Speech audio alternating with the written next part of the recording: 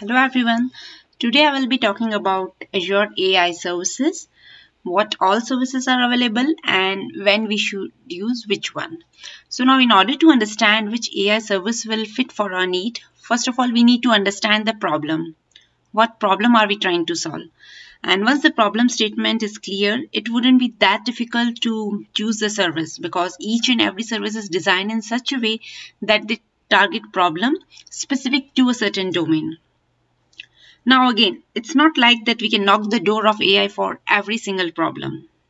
AI has its specific use cases and approaches. Let's consider two of these approaches. The first one is the machine learning and first one is deep learning and second one is the machine learning.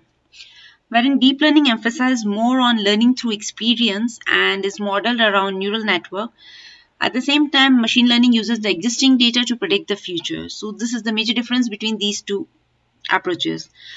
If I will talk about the best example which every one of us can relate is the self-driving cars.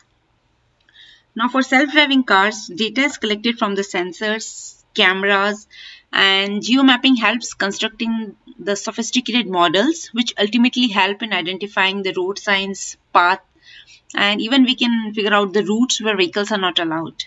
Basically, it is completely based on the real-time elements including traffic volume also. And I'm sure there could be a lot more other factors which are participating in such applications.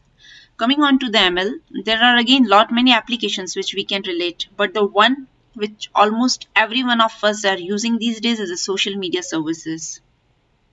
You can see the ads which are rendering, the people suggestions we are getting, the job recommendations we are getting. So all these wonderful features are the applications of machine learning.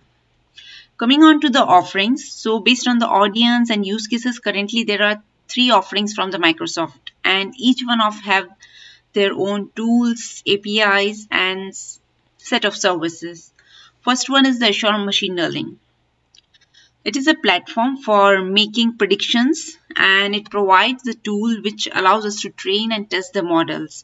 So once the models are tested and accuracy is pretty satisfactory, then it allows us to deploy the model in real time using web API endpoints.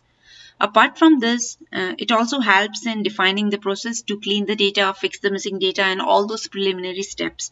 So being a data scientist, if you want to have a complete control over the algorithm design as well as model training part, then Azure ML would be your best option. Jumping on to the next one, which is Azure Cognitive Services. This offering mainly deals with pre-built machine learning models and it is designed to solve the general purpose problem like extracting a text, recognizing facial expressions, analyzing an image, or say if you want to add listen and speak capabilities to your application or you want to recognize some object in your image, and there could be many more. And the best part is to use or to play with cognitive services, one need not to be a data scientist. Any person having developer capabilities can work with this. It is mainly divided into 4 broad categories: language, speech, vision and decision. So accordingly we can think where our requirement best fits in. Third comes the Azure Bot service. This service is used if someone wants to create virtual agents that can understand and respond back to the conversation almost like a human. So this communication may happen via text, speech or interactive cards, I would say. And basically here the idea is to automate the process by reducing human intervention for repetitive tasks. Next, these are the key questions which would help you to understand what to choose when. Now, first one is, do you want to make a prediction? Do you want to judge what will happen in future? In that case, Azure ML is your option. Next is, do you want to add intelligent capabilities like extraction, detection, or you want to understand something, you want to translate something, then Azure Cognitive Services would be your option. Third one is, if you want to replace human tasks like something which human is doing repetitively, the same thing it is doing, then we will say that Azure Bot is the best option.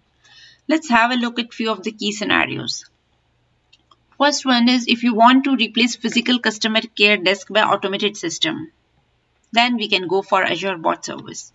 If you want to increase the sales by suggesting products based on the past, based on the history, what customers has bought last time, so here Azure ML would be your option. Now if you want to show contents and image based on the geography, in that case we can use Azure Cognitive Service and specifically Translator Service. Fourth one is if you want to suggest product based on any other criteria like expressions or mood, human's mood, how he's behaving, how he's reacting, then in that case we can go for our own machine learning models. But if your requirement is not that specific, then you can still stick to Azure Cognitive Services. Now, if you're still not sure what to use when, then I would suggest you to revisit your use case and think once again whether you really need an AI service.